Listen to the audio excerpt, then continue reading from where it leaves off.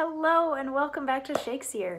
Today is day 2 of Henry VIII, so I'd say we're still plugging away, but yesterday we just got to hear from the prologue, so I don't feel like we're really plugging at the moment. Anyway, today we get to hear from the Duke of Norfolk in Act 1, Scene 1. So yesterday the prologue just sort of warned us that this is going to be a very serious play, and if you came to this play expecting to laugh a lot, that's probably not going to happen. So Act 1, Scene 1 kicks off with the Duke of Buckingham, the Duke of Norfolk, and the Duke of Auvergne. I'm going to look up the pronunciation on that and get back to you later. But anyway, at the moment it's mostly Norfolk and Buckingham talking, and Buckingham's like, hey, how you been? And Norfolk's like, yeah, I was in France, because the King Henry VIII was meeting with the King of France, and oh my goodness, let me tell you what was going on. And Buckingham is like, oh, I was like laid up in bed and not feeling really well for the whole time of that. And Norfolk is like, well, then you lost the view of earthly glory. Men might say, till this time pomp was single, but now married to one above itself. Each following day became the next day's master, till the last made former wonders its. Today the French, all clickened, all in gold, like heathen gods shone down the English. And tomorrow they made Britain India.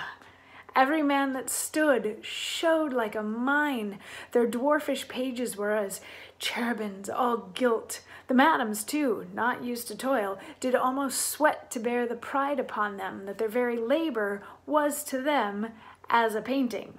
Now, this masque was cried incomparable, and the ensuing night made it a fool and beggar. The two kings, equal in lustre, were now best, now worst, as presence did present them, him and I, still him in praise, and being present both, 'twas said they saw but one, and no discerner durst wag his tongue in censure when these sons, for so they phrase 'em, by their heralds challenged the noble spirits to arms.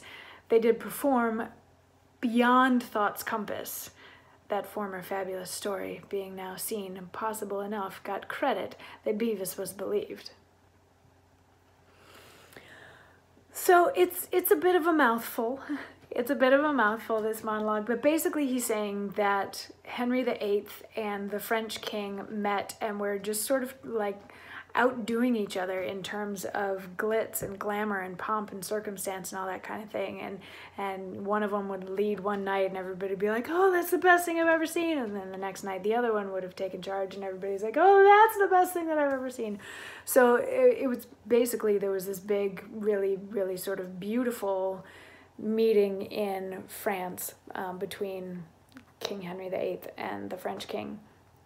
And then as this discussion goes on, they discover that the meeting was actually set up by Cardinal Wolsey, who's somebody that we're going to want to keep in the back of our minds because he's going to be important later in the play.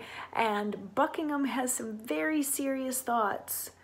Some very serious thoughts. He has cast judgment on Cardinal Wolsey, and we will get to hear a little bit more about that tomorrow. When we hear from Norfolk sort of trying to talk Buckingham down. Anyway, yeah, I'll see you tomorrow for more. But yeah, when kings get together, it's a party. I'll see you tomorrow for more Shakespeare.